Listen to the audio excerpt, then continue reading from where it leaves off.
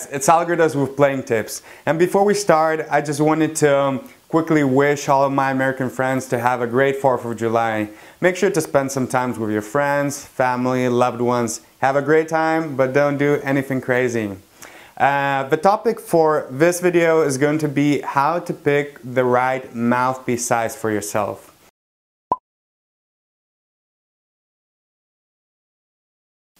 So in this video, let's put aside all the brands of the mouthpieces and all that good stuff. We're talking about purely the size which will suit you. And this is going to be based regarding the sizes for the trombones, euphoniums and baritones.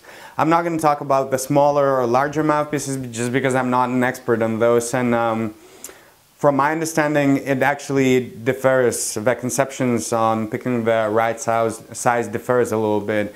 If you actually want me to make a video on those, leave a comment down below and I'll make sure to get the information and the opinion of the experts in that particular field. Anyway, let's get back to the size of a mouthpiece. So there are quite a few criteria and I'm going to discuss one of them today, which is the thickness and the size of your lips.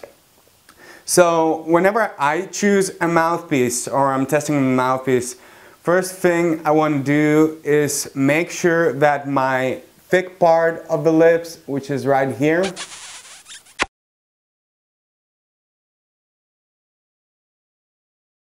is fitting inside the cup. So whenever I form my embouchure, which is supposed to look like this,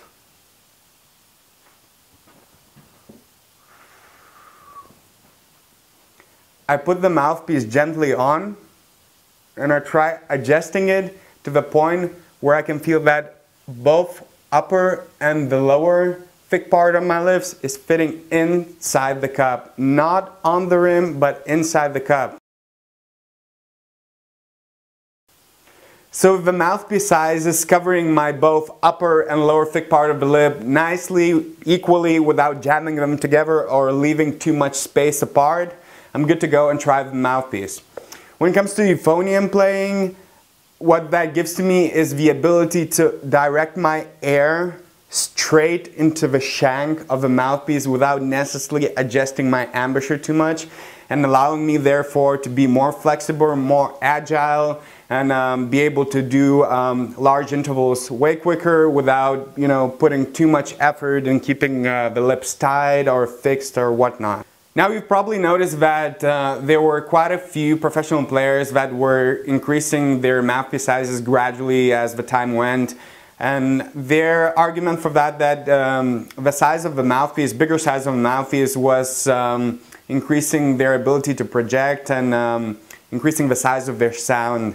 And that is correct to a certain extent, but my personal experience, whenever you put a larger mouthpiece, and just to clarify, I'm using the size that I am using is the 5G on the Parker mouthpieces. Dennis Wick, that will be 4.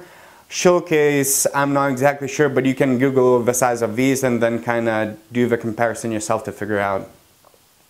So my experience with larger mouthpieces, because I tried smaller, larger mouthpieces, whenever you put the larger mouthpiece on your face, it kind of gives you that impression that you can run the air a little bit easier and you don't have to center your embouchure all that much.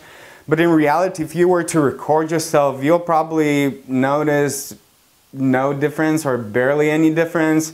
But the problem with that, once you play for a little bit longer, test the mouthpiece for like multiple weeks, in euphonium range, the larger mouthpieces, they tend to fatigue your lips. Even if you have a great technique and your experience, it does fatigue your lips a little bit more. So it's beneficial in mid-ranges, maybe low ranges, because you can just kind of let your lips loose and just blow air and sound comes out. But that doesn't necessarily mean that that's the greatest way of playing the instrument anyway.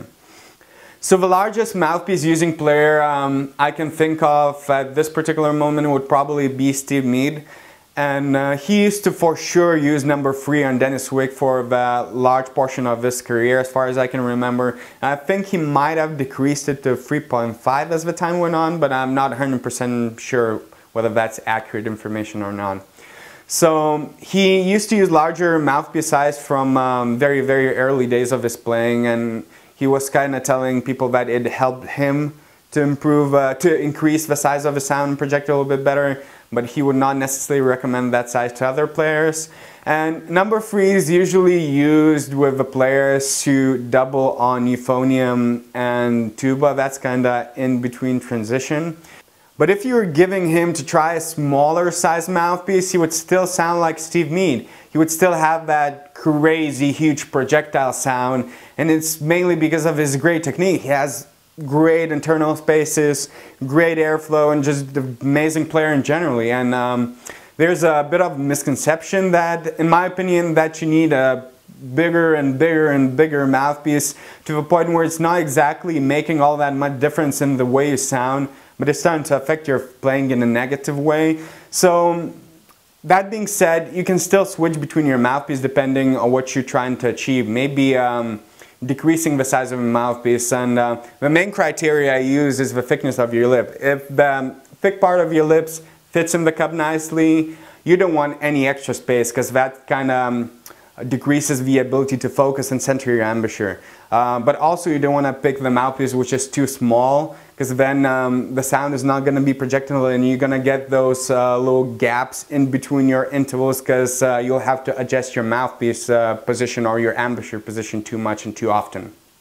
Sometimes I do double on baritone or bass trumpet, and that's when you kind of want to adjust your mouthpiece size and the thickness of the cup, even the shank size, because they have different entries and etc. And that's where I believe these mouthpieces, which are Parker mouthpieces, comes in handy, because they have adjustable rims and adjustable cups and adjustable shank sizes, so you don't need to carry like 20 different mouthpieces. I always carry 2 cups, baritone, euphonium, and different shanks which will fit different instruments. And just again letting you know, I'm not sponsored by this company. I just think these are great mouthpieces, and they didn't ask me to make a review or anything like that. I just honestly think these are really good mouthpieces, and you should give it a try. A little bit more expensive than Dennis Wick or some other brands, but they're definitely worth it.